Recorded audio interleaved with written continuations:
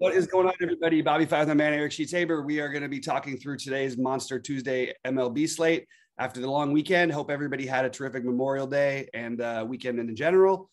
And yeah, like I had some mixed results. I had a really good day slate yesterday, even though it was looking like a really good day slate that turned into just a good day slate, and then a lousy night slate. And ready to play a little bigger today to go after it. There's some big games going, and we have just crazy weather all over the place. So just keep in mind, if you're stacking teams that aren't playing in like 80-degree weather, you're probably I'm not gonna say you're probably gonna lose. It's just probably the right thing in the long run to really attack these weather spots. The problem is there's just a lot of them. Sheets, how was your weekend? And then jump into the slate. Yeah, so first of all, we got a nice long slate today, so we're just going to take our time and get through it. But there's two things I just want to bring up kind of unrelated to this. First of all, with respect to this weekend, it's going to be a while till we go over maybe an NBA slate. But I want to say, I mean, the last freaking 3 minutes of that Celtic game, I mean, was just freaking breathtaking. I mean, like, unbelievable. I mean, it's you talk about like chaos theory. Like, if Jimmy Butler makes that last shot, yeah, like, can you imagine the narrative? You know what I mean? Over the next like year for both Miami and Boston, you know? And it's funny, you know, and you know how close a shot is to going in or not, you know, it missed by an eighth of an inch and the narrative is totally different. You know, it's so cool when you think about it that way. Second of all, with respect to baseball, I will say this, you know, I've been getting a lot of feedback for, based on users and what we should be talking about in the Discord, whether we should be screenshotting, whether we should be bragging about takes or we're talking about people's, you know, results and things like that. I have my own thoughts on that. We'll discuss that over the course of the next, I guess, many years, whatever, what's correct. But I do want to say this, okay? I came on yesterday and I didn't know if I was going to be able to do anything. For barbecues, I had all kinds of stuff. Like, you know what? There are two slates. I'm going to come on there. I'm going to do like 20 minutes. I'm going to do 10 minutes on the first slate, 10 minutes on the second slate. And on the second slate, I did a total of 6 minutes on it. I basically said, okay, you want to fade this, you want to fade this. And I guess you're just supposed to play Baltimore and the Mets, right? And literally that was almost the end of the whole discussion. Yeah. And I said, I wanted to lock in Gallen, I think Bueller. Bueller didn't do anything, but whatever.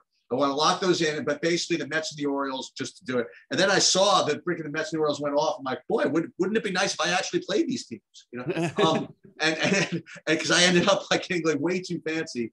But hopefully people are taking our advice and doing stuff. I am seeing in the Discord people just really post good stuff, but I think that kind of filters down from the owners. You know, I very rarely like post and anything like that, like screenshots. So maybe people don't post as much, you know, whatever it is. But seriously, we love to hear when people succeed. So feel free to post it in there. And listen, we've had this discussion before also. You know, listen, a lot of philosophies about celebrating and versus whatever. And maybe just because I'm older now, whatever. I used to be, when I was in my 30s, I used to subscribe to like that Barry Sanders mentality. You know, just you get the touchdown, hand it to the referee, go down there, act with class, whatever. I don't know what it is, you know, about when you get older, you feel like your time's a little less, whatever.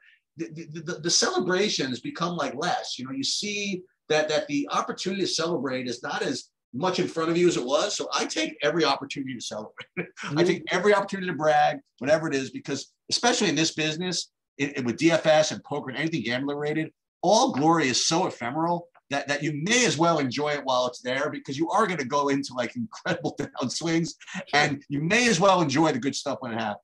Absolutely. And good stuff is relative. So anybody, when people post a $100 win off of $1 buy-in, that's a massive win. You know what I mean? For that individual. So it doesn't need to be 10K, 20K, 50K in order to post about it. So with that said, let's jump on. Let's take our time, get through this monster. I promise you this, that I will be playing more than one lineup tonight. There's just so many things you could do. And I do recommend that if you have the wherewithal to do so, to play multiple lineups tonight. So that's and at the same time, we have pitchers that are going to be chalky. We don't have the obvious, you need to play these pitcher type of pitchers. I don't know who that would even be. Yeah. So that's the thing that's interesting. But I do think there's going to be some guys who it lands on. But you know, we start off in this first game in Baltimore here, and wait, let me share my screen as well. Okay, yeah, let's pull your screen up. Yeah. I mean, this is one of those other hot games. It's 89 degrees. You've got wind blowing out a little bit, not much wind. And Baltimore is not the hitter's park that it once was, but still viable enough. And I could see an argument for both sides of this. You're going to hear this a number of times from me today. I also think that Kirby is definitely in play. I just think that we want to take advantage of, the upside of the talent from a team who's never seen him before. And he's one of the guys in a long list of pitchers I have tonight, but probably has a little more upside than some of the other guys in terms of a strikeout per inning type of a deal. So I'm interested in Kirby, and I am interested in the Seattle stack. Although I'm guessing by the end of the day, I'm not going to be that high on it, but I'd certainly if this game was 2 weeks ago, this would probably be like the obvious Seattle's at 30% ownership kind of a thing, because we didn't have weather like this. But 90-degree heat in Baltimore against basically a bullpen situation with Brian Baker, and then a pretty bad bullpen behind him. So I'm open to everything. I think Jesse Winker as a one-off makes a lot of sense. I think Julio Rodriguez, but it's a stacked Seattle possibly, and Kirby is one of my long shot pitchers. Yeah. So I sort of agree with this. When you're looking at this slate, you have, plenty of opportunities for big runs to be scored throughout the slate. Okay. Right. And this is one of them. You have big weather, okay, Baltimore is not the hitter's park it was last year, but it's still 90 degrees. Yep. And Kirby is, he's young, which is good and bad, right? He certainly is someone you could play for cheap. And I really thought about whether I want to play Keegan Aiken as a long reliever. But my theory being that I just want to pay as little for pitching as humanly possible tonight. Yeah. Because I just feel as though it's very unlikely that any pitcher does anything. But I just couldn't quite get there. So if for me, I would say Kirby would be the pitching option from this game. And my first run got me quite a bit of Seattle. So I'm just presuming that they're going to end up being chalky as a result of that. So we're going to keep an eye on it, but Seattle, I think, is definitely viable.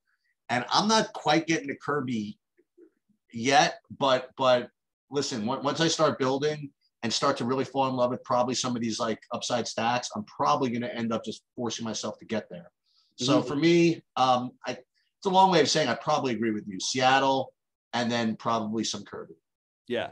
And it's interesting that you got them, because I currently on multiple sites, they don't project to be that high owned, but that's because I think you'll see why when we go through all the other games. Well, I'll tell you something that's really interesting is we're going to shout out to Saberson here, because what I do is I do my projections. And just before the day starts, I throw them into Saberson, just presuming that the lineup is what it's going to be, which it isn't. Presuming the projections stay what they're going to be, which they won't. All right. And presuming I don't make any changes, which I probably will. What would my overall exposure be? And the funny thing is when I just rank these stacks, I don't even have Seattle ranked in the top 6, either by raw or by value. And yet, when I ran the actual builds, this is so weird. I'll get literally, and I did like 100. I actually did 30 liners, whatever it is. I got 60%, maybe 40% Seattle, and the other is another team that I don't even rank that high. So it's going to be interesting to see. It's a very, very big slate. I don't think I could play a 60% share of Seattle, but just to show you that teams like this you can get to and can get and I think it's a pretty good play. Yeah, I agree. All right, let's jump over to your Yankees against the Angels. I think by the end of the day, this is a stay away for me. I'm still tempted, and I know the strikeout numbers haven't been what they used to be, but but I still believe that there is talent for Syndergaard. I don't think I'm going to end up doing it. I think there are some strikeouts in that Yankee lineup, and Syndergaard coming off his best outing of the year, pitched 8 innings against Texas after getting rocked in the first inning. Everybody wanted to stack Texas the other day, and he basically just completely shut them down for 8 innings. I'm open to that. Syndergaard is going to get better with his starts. There's going to be some hiccups along the way, but I think that he's on my long list of guys to consider. And other than that, I think that, could they blow him up? Sure. I just think for me, I'm probably just looking at potentially a Trout one-off and then maybe Syndergaard in this game. Nothing special here. So I want to shout out to Kevin Roth. He does a really good job with the weather for Roto Grinders. And also this guy, Mark Paquette, does a good job. There's a lot of guys that are really good. Mm-hmm. But I want to tell you something. Here's the Sheets forecast for New York. It's effing hot out. Right. Okay. Like I walk to work during the day, and it is as hot as it has ever been at this time of the year. It is 90 now, going up to 94. God knows what it's going to be a game time. It's got to be lower than that, but it can't be much lower. It's still going to be in the 80s. And I'm not playing any of these pitchers tonight. Yeah, no, I hear you. It ain't happening. Not to mention that Montgomery probably has 5 innings in this freaking leash anyway, even if he has a good game. Mm-hmm. So I'm probably off of this. And like the only way I would play a pitcher in this environment today is if I really thought he had a lot of strikeout upside. And I just haven't seen that from Syndergaard yet this year. So I'm probably going to stay off of this. As far as the hitting goes, I do have the Yankees in there. I would be kind of a fool to not consider them in this weather, just with this talent. Mm-hmm. So I have them as one of the many teams that I could probably get to on this slate. For whatever reason, I don't have the Angels. But maybe you're right. Maybe just you like the Angels, like the weather so much. Take a Trout one off. Take an Ohtani one off. Take who's the guys? Walsh. Whatever.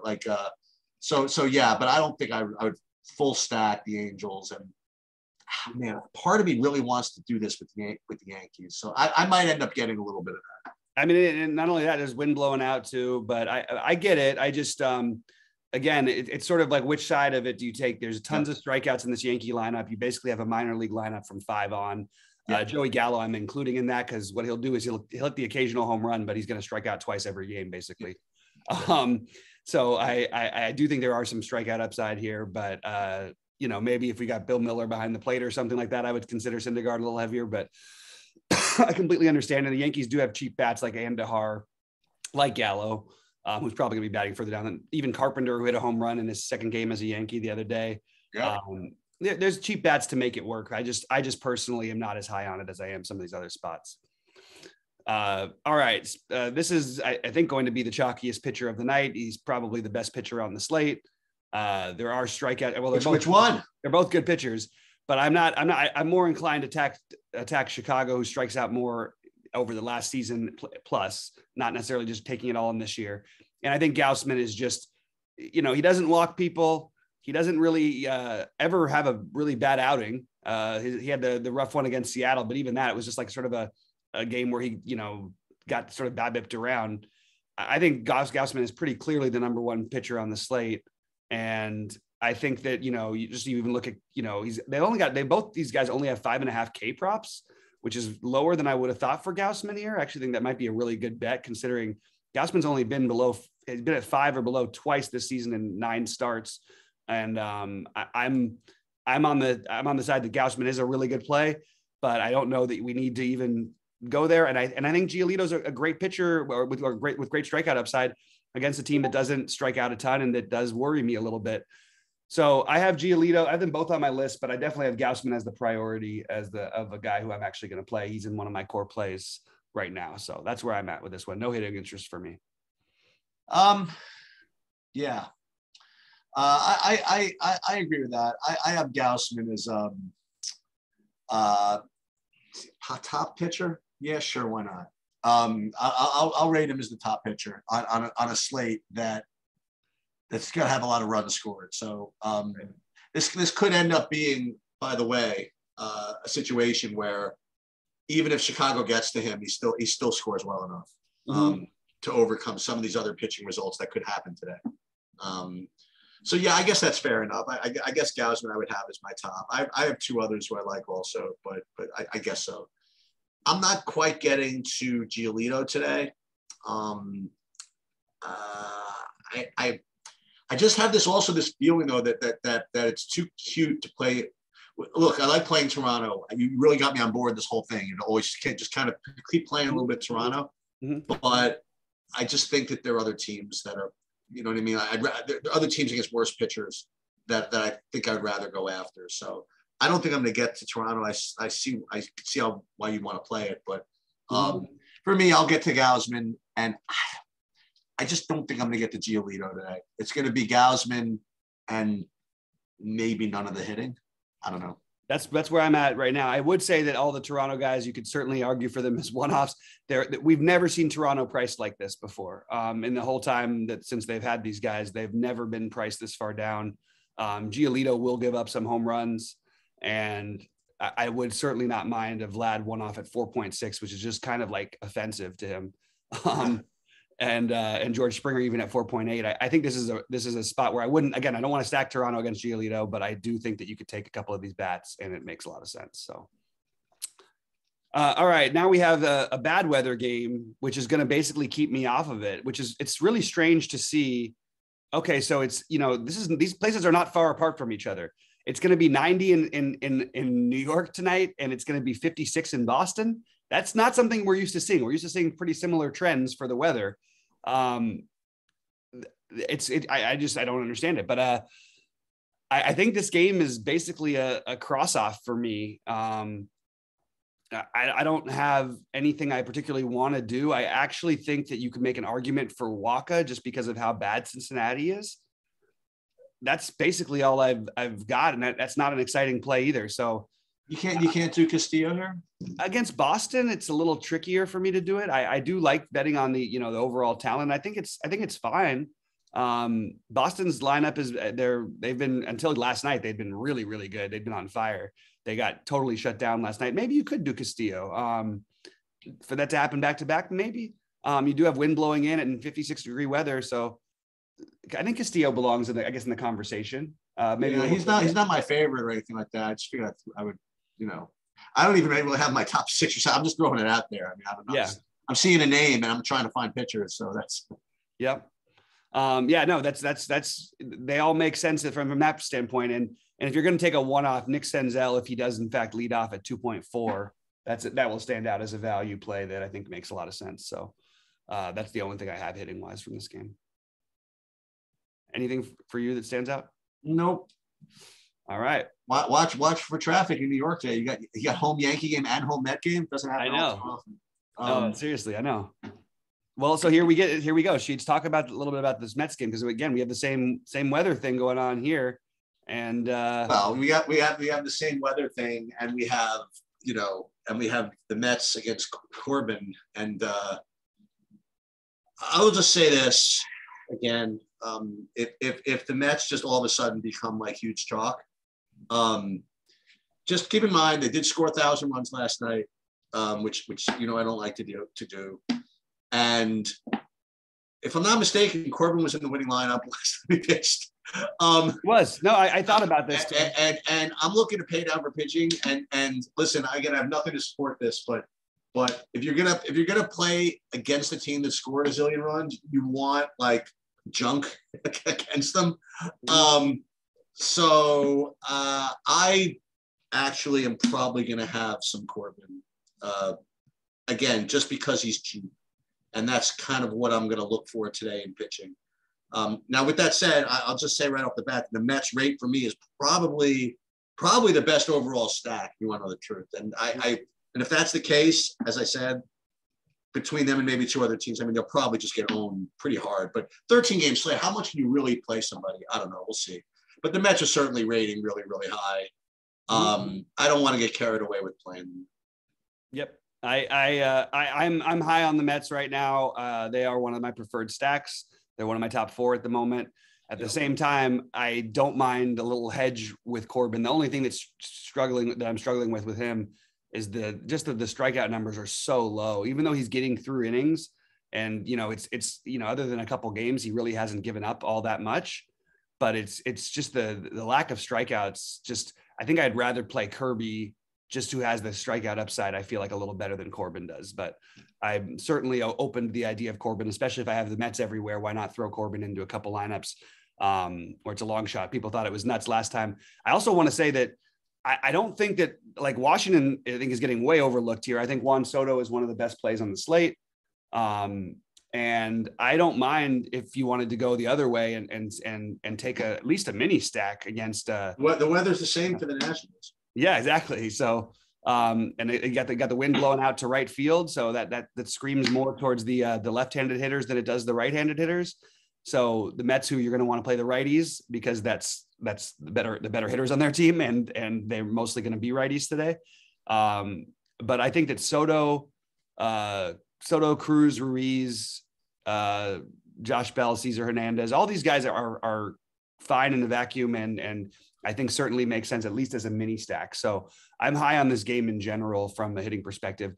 And I think today is a day, because of the extreme weather conditions, where I'm going to want to know the umpire. I think it's going to be Greg Gibson, who's leans as a hitter's umpire, but not like drastically.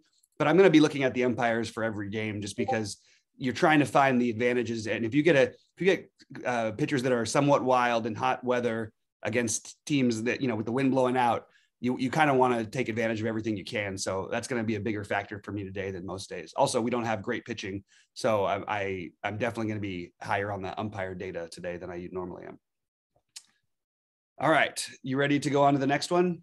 Yeah. So this is going to be the tempting thing, right? Do we want to do something like play Kirby and this Sands character together? I'll tell you what bothers me. And this is like just being so, I guess, so primitive about it. But I'm looking here, and it says that, he has 7 ERA in AAA, for Christ's sake. I don't know, man. I don't know if I can do it. He's 4,700 against Detroit. It's got to be worth something, but I just don't know. I'll let you talk me in or out of that one, I guess. But I'm not going to make that a core thing of what I want to do. What is showing up as a really, really strong play is Minnesota. I have them as one of my top stacks overall, and we'll see where ownership comes in on these guys. But that's definitely what I'm interested in. So I'm interested in Minnesota, and I really hope I don't play Cole Sands. Yeah, I'm not. I don't think that I'm playing either of these pitchers. It's hot, and the wind is blowing in pretty hard from right field. So I think the Twins are showing up as a chalky stack, and I'm really not sure who's going to end up pitching this game. And so they have the doubleheader today, so I don't even know who's going to play in this game. Okay. And I think the easier thing for me right now, I guess, is to sort of, I don't want to say cross it off, but just I don't really know exactly I don't know if I can do anything with again, like you have Sands. Some sites have Sands as starting. Some sites don't. So I just don't know what's going to happen until we know who's actually pitching. But I'm a little bit less into this game just because. There's talent in the Minnesota offense. But you do have that hard wind blowing in 13 miles an hour from right field. I think if you're going to play, I think Buxton is going to be incredibly popular, and I'm always fine to play Buxton. Kyle Garlick is going to be the value play, I'm assuming, depending on if we do get the lefty in there. Yeah. And you can make it a little 3-man with Sanchez, but I think there's other stacks that I like a little bit better as of right now. All right, so here's this is what the public has been waiting for. Well, not the public. This is where the analytic people are waiting for. So what do you do when you finally get a lefty against the Cardinals, and it's Blake Snell? Okay. Mm-hmm. So you have Blake Snell, who can do anything, right? Right. He can do anything, and you have the Cardinals, who just really good. They have like 13 righties in their starting lineup, I guess. Yeah. And I was about to say, boy, wouldn't this be the ultimate troll if freaking Snell just mowed them down at no ownership? But I'm just more inclined to believe that the Cardinals are a good play here. So I would put the Cardinals in my list of teams that I think could put up a lot of runs. And I just don't think I can do Blake Snell against all those righties. It's a lot of righties. I don't exactly mind him against some righties. It's probably worth noting that Paul Goldschmidt has been the best player in baseball for this last month. I mean, it's really pretty ridiculous. I think he's got like 14 doubles this month, and he's hitting 420 with like I don't know, 9 home runs. He's had an incredible month. Yeah, I'm probably going to just end up staying away here, but I do think that I'm definitely going to consider a little bit of Snell just because of the strikeout upside in general, even though it's a team that doesn't strike out. It's just, I'm just stuck a little bit. If he was like 7,100, I would probably be more into it. But I'm probably staying away on both sides. I certainly could see an argument for any kind of thing here. You got strong winds blowing out on a smaller slate. I would even be talking about stacking the Padres, but I'm probably just staying away here as well. So this next game for me is pretty close to a stay away. Lauer against Steele. If anything, I'm getting a little bit of Milwaukee. But aside from that, it's going to be my 30th straight slate, not playing Eric Lauer, not playing hitters against Eric Lauer, I think. And that's pretty much where I am. You like Milwaukee? You like anything here? I think it's interesting. I think the Lauer play is kind of interesting. I actually think I kind of am interested in him a little bit. I mean, again, it's perfect. This is like, and in Chicago, it matters more than it does elsewhere, but 82 degrees and 13-mile-an-hour winds blowing out. And the exact way that San Francisco, suppresses the wind, the Cubs in Wrigley, it really, really funnels with the wind. Now, we saw one high scoring game yesterday and the second one wasn't. I am interested in Milwaukee, and especially Taylor and McCutchen, just too cheap for the upside. If Hera again is batting fifth, I would play him, and I love Urias. So I've already got like a nice little stack there with those four. And then you could always throw Yelich in the lefty. So I actually do like Milwaukee and Chicago in general. I Chicago, it's more individual pieces like Contreras and Morel, I think are really good plays. I don't know if I want to stack against Lauer, but I don't mind taking a couple bats against him. So it's not as high of a priority as it would normally be because of the other hitting conditions, other places. But I think this is not a bad spot to try to attack. So, but I also think Lauer as a long shot pitching option is certainly viable, just because there's not a whole lot of guys. I mean, you could play Lauer and Gausman would be, two of the guys up in that 9K range. And I just think like he's been so consistently good, and it's against the Cubs. We have to remember that. Like, it's not like he's facing an all-star lineup. The hitting conditions are great, but if they're not touching, if they're swinging and missing, it's not going to matter. So I'm sort of iffy on this game. I'll probably have a better feel for that at 6 Eastern. So I don't know if you this is going to be a weird transition to the next game, but I don't know if you remember, because Lucas Giolito was on this slate. Lucas Giolito, for a good portion of maybe his first year, whatever it is, like all of DFS was playing all these hitters against him, just like attacking. He had like some of the worst metrics, and even like the bat, like Derek Carty, like for start after start after start, he started to just turn it around. But he kept on under projecting him. He said, I don't believe it. He's going to regress. And meanwhile, the guy just puts up freaking young numbers like for half the season, right? And eventually Derek Carty, the bat just kind of caught up and said, maybe I was wrong, whatever it is. I say that as background because we have Martin Perez, okay, in this next game, okay? So Martin Perez was just and you caught on this before anybody. Like, he was the pitcher that everybody just stacked against. It's like, I want to play 5 men against him. And if I can't do that, I want to play 8 men against him. I want to play 7 men, 9 men against him, whatever it is. The first one to do is start against Martin Perez.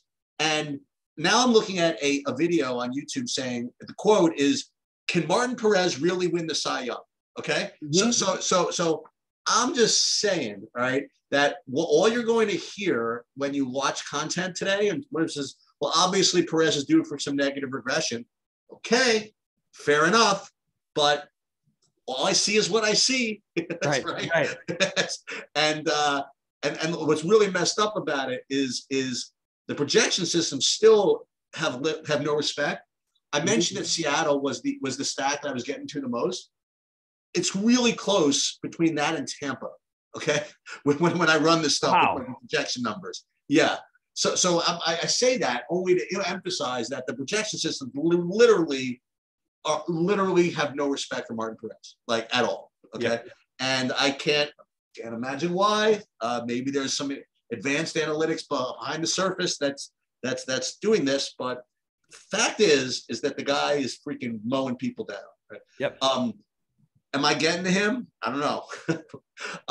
Ryan Yarbrough I have him as totally perfectly viable on a slate like this, right? Because, when there's a great hitting environment everywhere, maybe you should just play a pitcher against a team that's not a great hitting team. So maybe Yarbrough just makes some sense. I even, like, in my first FanDuel lineup, because I really wanted to get in like guys on FanDuel. I actually saw what I could get if I played Yarbrough at like 6,800 on, or 6,500 on FanDuel even. So Yarbrough, I think a slate like this, I think is not the worst thing in the world. So here's where I am. I got Tampa right now popping as the best, one of the best stats, which I don't want to play. Okay. And I am mildly interested in Ryan Yarbrough. Yeah. So just to quickly shout a few things out about Martin Perez. He's 9 games this year. He started, the first 2 were sort of, getting into the groove kind of games. He's had a quality start in every other start. He has not given up a home run this year. He is leading the league in ERA. I know you guys don't care about ERA, but that's the facts. And I am not going to mess with it on right. in a bad hitter's park. It just doesn't make sense. But I agree with you what you said about Yarbrough. He belongs in the conversation with these guys. I probably am not going to end up playing Perez either because of the price and the fact that the strikeouts are still a little bit of a thing. But I mean, man, I don't know why I'm not. It's right. It feels kind of silly almost. I mean, I know it's a big slate, but here it is right here, by the way. Martin Perez for AL Cy Young, right on the YouTube. There it is, right in there. Yeah, I mean, if they won some of the games he pitched, that might help a little bit. Right. But yeah, I mean, and Yarbrough, and also fits in with your thing. Texas went crazy yesterday. Maybe the state, maybe the bats quiet down a little bit today. I have to check on the roof information later and see if it'll be open there. But you have a very low total in this game, so to not consider both pitchers feels like it would be a mistake. And while all the analytics don't like him, Vegas has come around where they're not 5.5, 6 runs every time Perez is starting. They're not right. Considering the guy hasn't given up more than 1 earned run in his last 7 starts. He's literally, these numbers are amazing. Sheets, listen to this, 7 innings, 1 run, 9 innings, no run, 6 innings, 1 run, 6 innings, 1 run, 7 innings, 1, no runs, 7 innings, 1 run, 7 innings, 6 innings, no runs. Like, I mean, if we're going to be stacking against those guys on these big slates, I don't care about even what the regression level is. Like, he's still a good, competent enough pitcher. Well, I'm going to shout out, I don't know if you know, Andrew Barber. He's kind of a guy I follow on Twitter. He used to be a poker player. He's kind of overall kind of like a smart guy.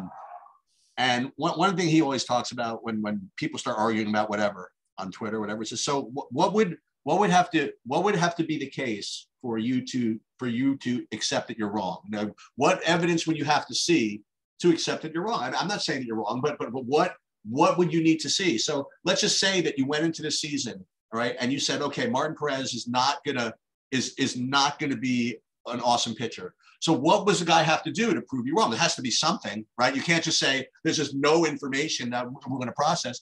So what if I told you that and you listed his resume right here? I don't know if it's enough, but it's a pretty damn good argument for why you really should be playing hitters against him. Just, I mean, how many samples does the guy have to put up to erase a memory of where he maybe used to be worse? Yep. And people, it happens in baseball these days. You see guys, people do drastically change things every offseason. It's not like the old days where you sort of just are who you are. Mm-hmm. And just to throw one thing out about the bat, well, it is an interesting projection system, and I think it's cool and all that stuff. There are some things that Derek Carty has been more wrong about than anybody I've ever seen. He said that he said Tatis is not even a major league level shortstop. He shouldn't be considered one of the best 100 players in baseball. These are actual quotes from him with Fernando Tatis Jr. Was convinced that Vlad was incredibly overrated and would never be a great hitter in the major leagues. I mean, some of his stuff, it doesn't account. And then I just, even now you watch him in the top prospects will come in pitching wise and they're like, yeah, well, this guy sucks and all this. I'm just like, no, that guy's had 1 start in the major leagues and is like one of the most dominant pitchers in the minor leagues. So there's a lot that they get completely wrong, and they're really, really slow to adjust to what the reality of certain players are. So with older players, sure, you can trust the bat a little bit more. But with newer players, especially, they are just so wrong, and they're very slow to catch on to that someone else might be a different hitter. So just throwing that out there for those of you who do subscribe to the back, because I like Cardi, and I think there's a lot of good stuff in there. But some of the stuff is just is built on too much history. So it's really going to underrate a lot of the young talented players. So you have a 13 game slate, and the funniest thing is that there's like a zillion great environments, and it's so funny. Like any other slate, you would say, okay, who's playing in Coors? You know, who's going to be 40% owned? Do we have to play them or do we have to fade them? And now you have a slate where I barely even noticed. I don't think this game's going to play, for one thing. So, oh, really? I'd be really surprised if it does. And it's going to change the ownership of everything, as we've seen before. I mean, you've got incredibly strong rain. It would be a spot where you definitely don't want any of the hitting anyway, in my opinion. Okay. So we're going to operate on the assumption. Well, I'm not going to operate on any assumption yet. I will say this, that assuming it does play and the weather is good, neither of which is going to. The weather's not yet going to be right.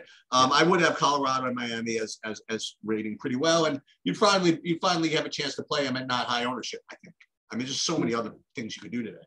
But I mean, listen, on a 13 game slate, if you have weather issues, I mean, no thanks. So I'm gonna avoid this.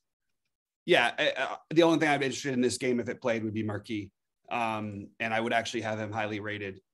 6,300. We're looking for other guys. You're going to get zero ownership on him. He's thrown 6 innings or more, 4 straight starts. While the strikeouts haven't always been there, this is Miami also. And you've got plenty of strikeouts in that lineup that's projected to be rolling out there.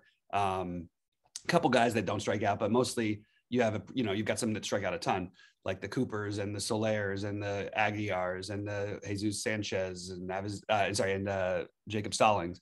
But I would be on Marquis' side of anything. You have 52 degrees. The wind's blowing heavily in from center. There's no way you're going to get me to play hitters on this slate from this game unless something changes drastically with the weather, which I don't project to happen. So you got in the last 3 games, right? You have six pitching options.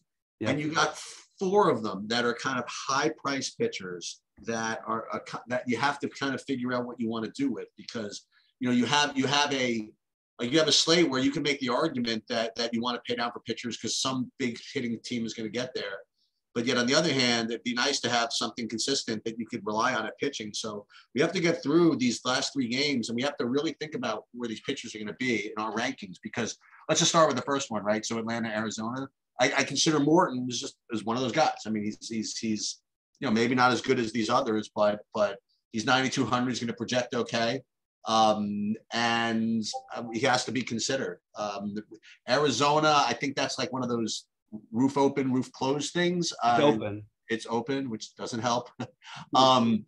So, I mean, do you want to pay 9,200 for pitching at all today? I guess is a very interesting question. I'm not getting to Arizona as far as hitting goes, so it's nothing like that. But I would actually get to some Atlanta. I have them as kind of an okay stack to play. So for me, this game, especially with the wind, with the roof open, I would consider Atlanta as yet another stack to play. And Morton, I'll throw in the hopper, but I think I have even better 9K options than him. So it's going to be 90 plus probably tonight in Arizona. I think that this is a good time to stack Atlanta here. I do have them as one of my preferred stacks. I also have Morton as a guy I'm considering, but I like other guys a little bit better. Yeah, same thing, pretty much, yeah. Yeah, so that's pretty much what I've got for this. But I do like Atlanta. I think Acuna is one of the best plays on the slate. I just think Castellanos is pretty awful, to be honest with you. And if there's one thing he does though that's okay, is he doesn't get crazy wild. He just gets hit a lot. But I like the Austin Riley, Acuna, Ozuna, Olsen. And then you got your share. You can pick one of the catchers if you want to. William Contreras, not even we got the other Contreras now is 5,500. I mean, Jesus. But yeah, I do like Atlanta quite a bit. And I also, I'm considering Morton, but I don't know where I'm going to end up on that one. He is in the list of like the 5 guys who I think have the best chance at a good outing, but I don't know, man. It feels, bad weather. He hasn't been quite the same this year. but I still believe in the long-term talent. I don't believe that Arizona has been quite as good as they've shown so far this season. So for what it's worth, Morton does have is tied for the highest strikeout prop on the slate. And I think that stuff is always important to look at. So, all right, here we go. The pitching duel here. So Javier, 9 Ks in his last 2 starts.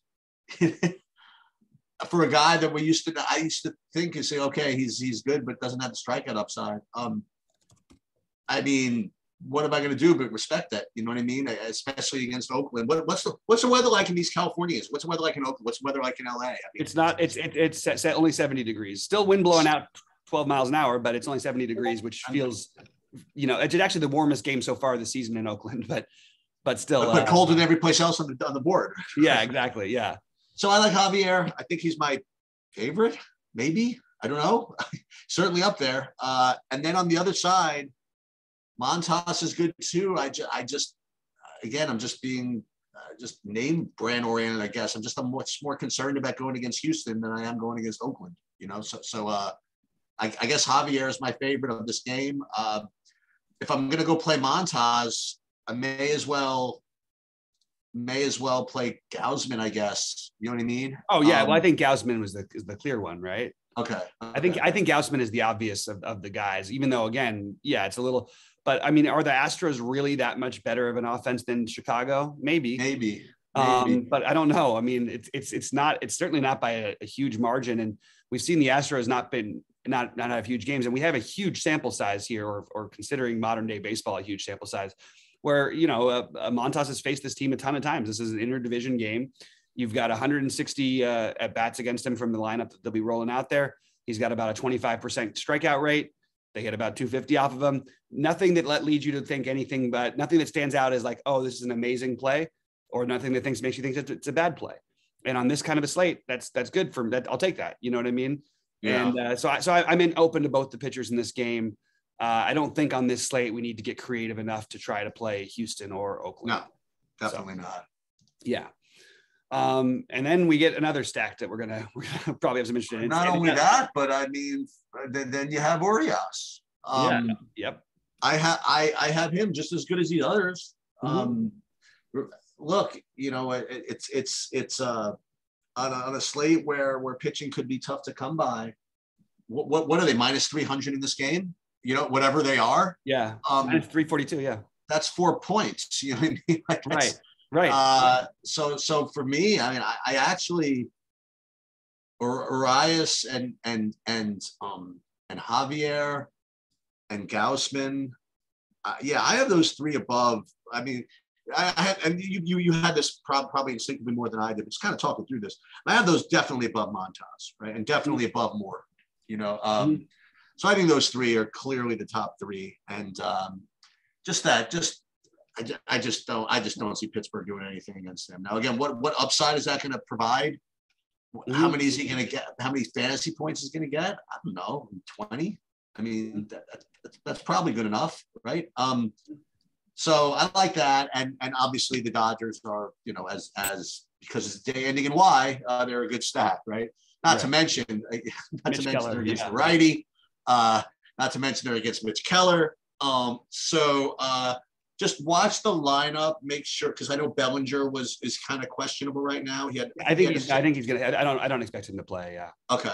So watch for that. See if Lux gets in. See if Rios gets in. You know what I mean? All these guys. Mm-hmm. Just watch for the lineup, and that, I don't know, might not come till later, but you certainly can jam as many Dodgers as you feel like playing.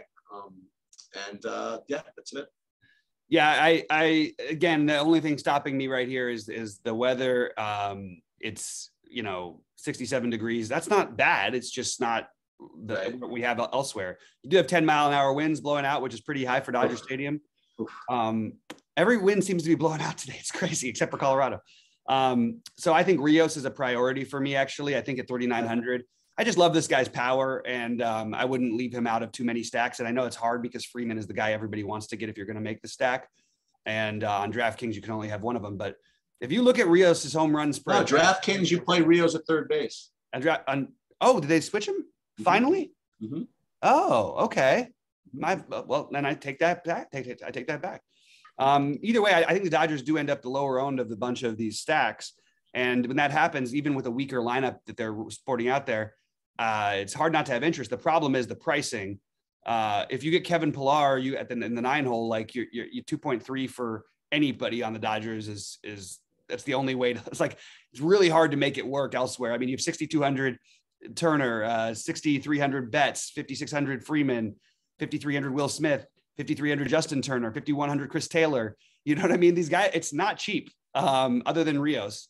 So I do like the Dodgers. I have them a little bit behind the Mets and Atlanta, but it's only based on the weather factor. And I will certainly have some full Dodger stacks tonight. Where are you with Arias compared to these other two? I have Arias as, I think he's a better actual pitcher than probably any of the guys we mentioned, if you want to know the truth. Right. And everybody's like, oh, he's having a rough year. He's doing this and that. What has he given up this year? He's got like a 2.3 ERA. Like he had the bad outing against Philly. And I just don't think he's nearly as I mean, he's had one really, really awful start. And while the fantasy numbers aren't quite there because the strikeouts haven't been there, the reason why I have him a little behind Javier and Gausman, and it's weird to say this about Javier because Javier usually has the shortest leash of all of these guys. And right now I have, Arias hasn't thrown more than 87 pitches in a start this year. Javier's been in the 90s his last 2 starts. Montas can throw 110 pitches if he needs to. So can Gausman. So that's just the only thing that has me like not quite ahead of with him ahead of these other guys. But I do think the best guys are all in that 9K range. Arias, Gausman, Javier, and then followed by Morton and Montas. Montas a little bit ahead of Morton. But I do think it's worth it to try and take some stabs on these cheap guys. Like the one who I'm probably going to end up getting some into is Kirby.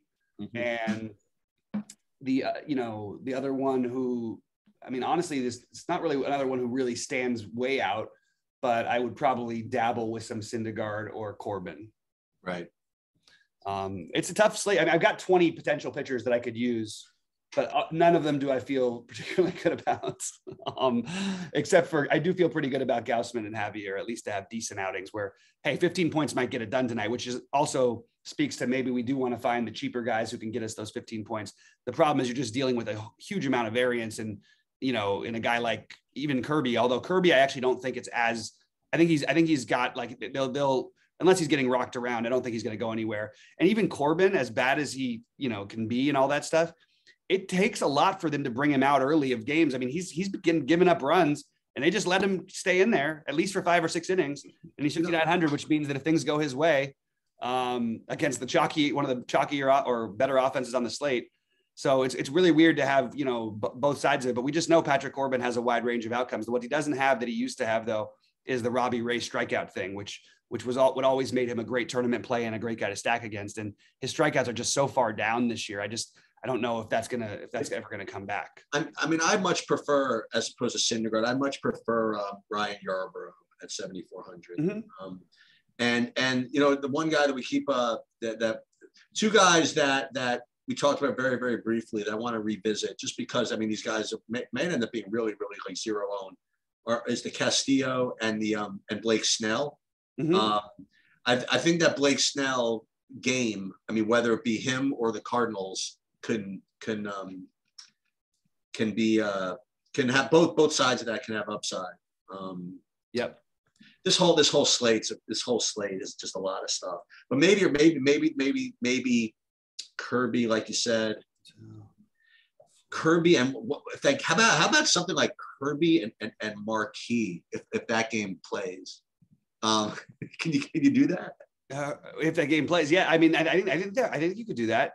For what it's worth, so there's 8 players tonight who are tied for the highest K props, and they're all 5.5. And the cheapest of those 2 are the guys you mentioned before was Castillo and Blake Snell. Right. And I do buy into these things a little bit. You know what I mean? Yeah. Marquee, who's one of the cheaper guys and would be completely unowned if he played, has a 4.5 K prop, which is only 1 less, obviously. All the other guys with a 4.5 K prop are much higher. Even Urias, who we're talking about paying 9,100 for, has a 4.5 K prop, which I like the over on that one. Martin Perez is a 4.5 K prop. Adam Wainwright has a 3.5.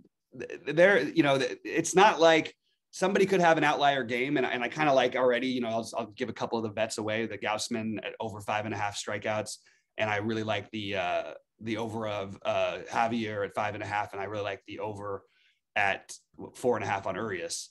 But it's going to be a hitter's slate, I think. I'm sure there might be an outlier game from any of these top arms, but I think this is going to be a high scoring slate. And I think it's going to be mostly done with the bats. So just to reiterate, I mean, my top stacks, I mean, are Dodgers, Mets. We're going to presume Colorado doesn't play. So Dodgers, Mets, Atlanta, Yankees, Minnesota, and then just below that, Detroit and Milwaukee. And then on FanDuel, it's Mets, Dodgers, Milwaukee. Yep. That certainly makes sense to me. I have, like I said, Mets, Dodgers, and the Mets, Braves, Dodgers in that order. I'd like Milwaukee and Chicago a little bit. And then I think I might revisit the Seattle and Washington stacks. And then Minnesota, if they end up low owned, I will take some shots there. But if they end up where I have them, I will probably avoid it. All right, guys. Well, I'll be live at 6 Eastern, and I have my builds up. I already have my core plays up on SaberSim through True GFS, of course. And encourage you guys to check that out, and I'll get the builds and bets up shortly. So, Sheets, anything else before we get out of here? No, sounds good. All right. Good luck to everybody, and let's make some money. Hey, hang on there a second.